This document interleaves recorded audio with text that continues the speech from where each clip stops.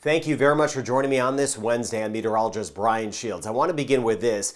This is Otis, and I believe, going back and forth with you in our comments together, that this is one of our biggest fears. A system that's not a whole lot really blows up into a massive system, and this is what happened, unfortunately, last night. When we were watching this together yesterday, this was a tropical storm. Hurricane Otis then became a hurricane and then became a Category 5 hurricane within a matter of hours. Ran into Acapulco last night. Some of the scenes are just coming out, of course, diminishing as it moves inland. I want you to know we are thinking of our friends in these zones dealing with this.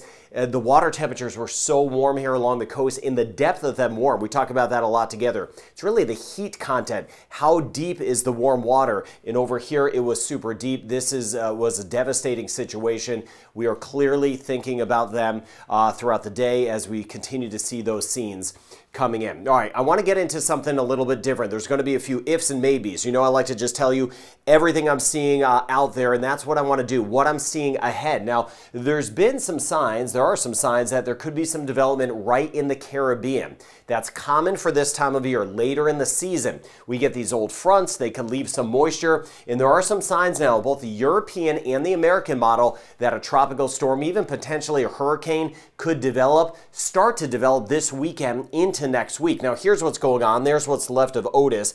Another area, I'll get into that in a moment. Belize, we've had heavy rain. Honduras as well. I want to cover that. Watching over toward Jamaica. Barbados, thunder and lightning has been around from last night through this morning. And watching Tammy over toward Bermuda. I'm going to dive into all of that. Let me bring you back into the Caribbean and what I'm seeing for the potential of development. Here's the European model. So watching Bermuda, of course, with Tammy. Now, moving forward over time, it's always where we see the buildup of moisture that really draws my attention, because things could spin up relatively quickly. Now, going out of time, this is by Friday morning. Keeping a close eye on Bermuda. Hopefully the heaviest weather with Tammy stays just off to the east, but it's going to be a close call. So again, Friday, Saturday, even Sunday, monitoring that. But look at the extra green here. Here's Jamaica, Haiti, Dominican Republic with these old fronts, and they leave moisture around this time of year. And when you get these areas of moisture, things can spin up. Extra rain near Trinidad and Tobago, moving back toward Puerto Rico. Lots of green on the map. So again, this is by Friday, and then taking you out in time to the weekend. By Saturday and Sunday, the European model hints at some potential development in here, either sliding off this way or lifting up to the north. It is common for areas that develop in the Caribbean this time of year to lift up to the north because they get tied into fronts. And again, by Saturday, watching the close proximity of Tammy, or whatever's left of it, to Bermuda. And then you see her going out in time further on the American model. There's another front right there. This is by Monday.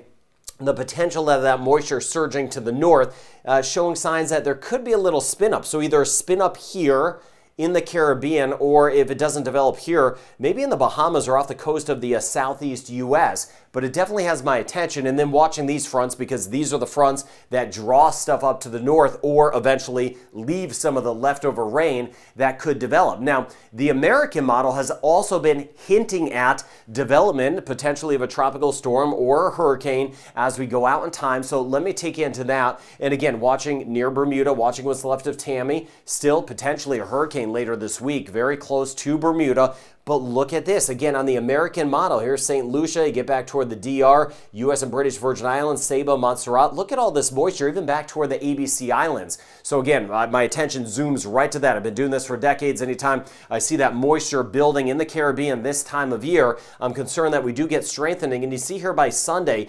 Eastern Central Caribbean, lots of rain even to the north there. Here's the old front there. So again, plenty of moisture, where every now and then the American model shows either a tropical storm or a hurricane trying to develop somewhere in here. So this is by the time we get into Monday. So not seeing anything definitive. So it's not a definite thing. But like we saw with Otis, we know things can spin up very quickly. So and we saw that with Tropical Depression 21 near Nicaragua over the last few days. So again, a lot of moisture is going to form. Please know it has my attention. Please stay alert just in case we get something that develops basically right next to us or on top of us. That's what happens this time of year. We're not looking off the coast of Africa anymore. We're looking right close to home. And look at these water temperatures around Cuba, Turks and Caicos, Bahamas, Haiti, Dominican Republic, Puerto Rico, Jamaica. Right in here, these water temperatures 30, 31 degrees Celsius. And as I mentioned, the depth of the water is very warm. So even as a system develops and tries to churn up water, it doesn't bring up cool water. It brings up more warm water that can allow it to strengthen further. These water temperatures mid-80s Fahrenheit, 85, 86 degrees Fahrenheit. Now, we have been zooming through the list of names this season. We're at Tammy now, and there's actually an unnamed system back in January. So it's been a kind of a very active season, to say one of the most active seasons on record. Vince will be the next name on the list, and then Whitney. And if we get through these names, there's a secondary list, a supplemental list. We don't go to the Greek alphabet anymore. It goes to another list of names. So then Adria and Braylon, those would be a couple more of the names as we get to a secondary list of names. So here's Bermuda. Look at this. This is Tammy staying a hurricane. Then it loses its tropical characteristics, but I believe it'll stay pretty strong. There's a lot of spin with it, and it will be very close to Bermuda. I hope just to the east of Bermuda by the time we get into the weekend. Here's Bermuda, and the models struggle with the system as it lifts to the north and kind of stalls. More of the models have shifted a little bit more to the east. We'll see together in Bermuda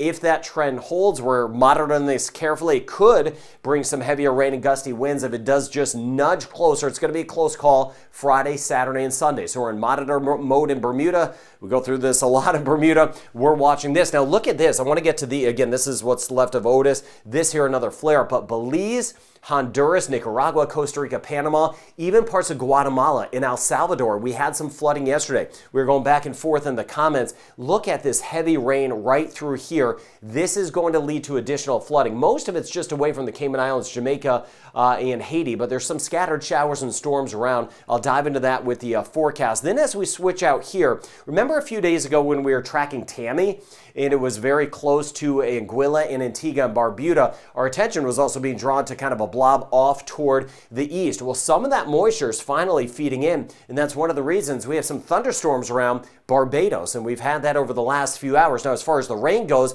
we're going to be on the edge of some heavy rain. Barbados, we could get a few spots around 3 inches or 75 millimeters of rain, watching St. Lucia, St. Vincent the Grenadines, Grenada, Trinidad and Tobago. Isolated areas of flooding will be a possibility. Now, showing you what we're seeing here again today: Guatemala, El Salvador, Belize, Honduras, areas of heavier rain, Nicaragua, Costa Rica, Panama, scattered showers and storms, Dominican Republic and Haiti. Please watch out for those river crossings. If we get some downpours, those river crossings could give us that very quick rise, and it only takes 12 inches or a foot of water, just about this high of moving water, to swipe away, move away a vehicle. We're not talking just about a motorbike, talking about, again, a Jeep or something like that, or a car. So as we get into Thursday, jumping ahead here, and you can see yourself, again, very active Costa Rica up through Belize, Honduras. And there it is. Look at the extra rain. We'll see if this kind of pans out. So Puerto Rico, British and U.S. Virgin Islands, I haven't gone crazy with the rain chance yet, but some of the models, even down through St. Lucia, Montserrat, St. Kitts and Nevis, showing that higher chance of rain again.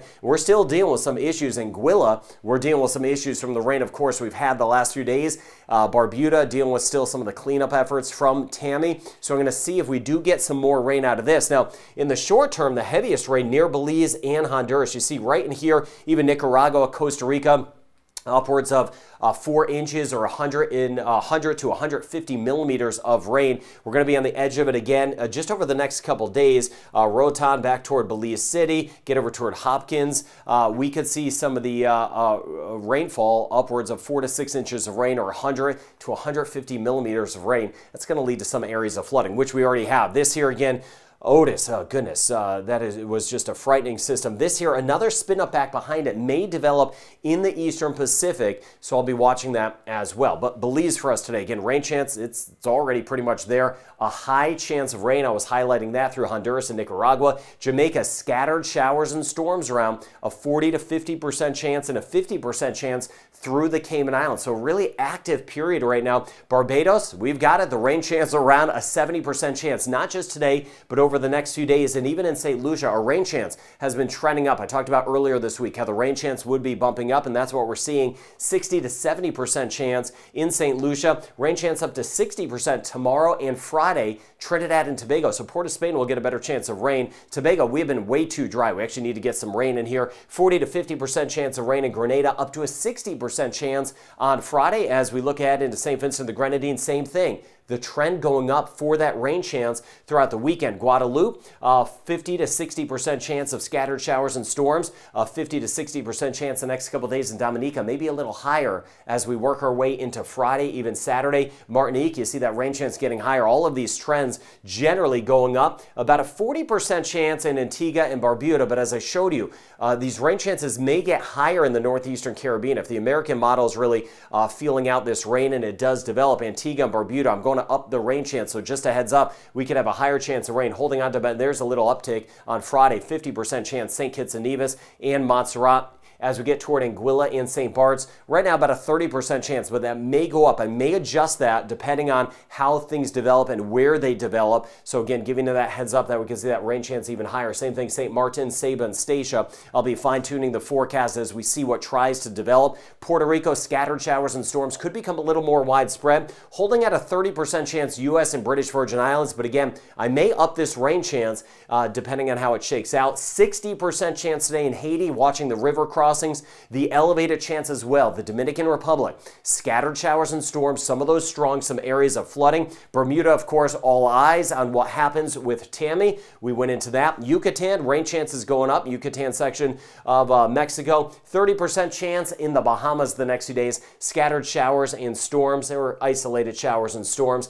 40% chance in the Turks and Caicos, and a 40% chance today in Cuba. Around Havana, we could see some scattered showers and storms, mainly in the afternoon. And again, over toward Aruba, the rain chance is higher. Again, I've been upping the rain chance. Curacao, Bonaire, we've had some rain around, and it stays unsettled. Costa Rica, widespread rain over the next couple days. 40% chance in northern Venezuela. As we get toward Guyana and Suriname, isolated to scattered showers and storms, about a 20% chance in Suriname. So a really active period we're in right now. Caribbean development is possible. So thank you for subscribing, sharing the word about that. The active pattern with those areas of flooding.